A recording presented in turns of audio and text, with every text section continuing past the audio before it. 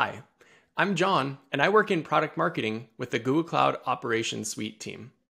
We're made up of cloud logging, important for troubleshooting, analysis, and audits, cloud monitoring for measuring and alerting on what's happening in real time, and cloud trace, important for finding latency in distributed applications and services.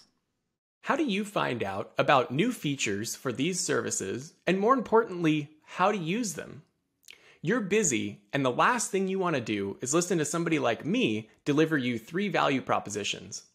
That's why we've assembled the best and the brightest from the Google Cloud Operations Suite product team to deliver you 10 to 15-minute demos that go in depth on how to use our products, cloud logging, cloud monitoring, and cloud trace.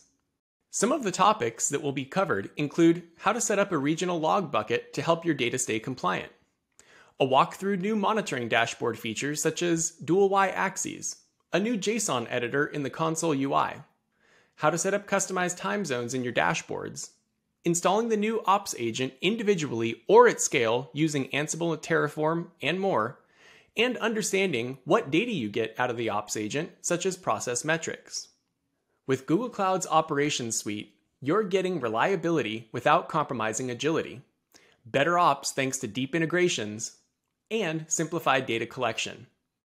Ugh, it's those 3 value props again. That's the last time in this series, I promise. So check out the new O11y In-depth playlist. And yes, using that acronym OLLY tested really well in focus groups. You can find it on YouTube. And if you want to request a video or share feedback, please go to the Google Cloud community and find us under the Cloud Operations Suite section. Thank you.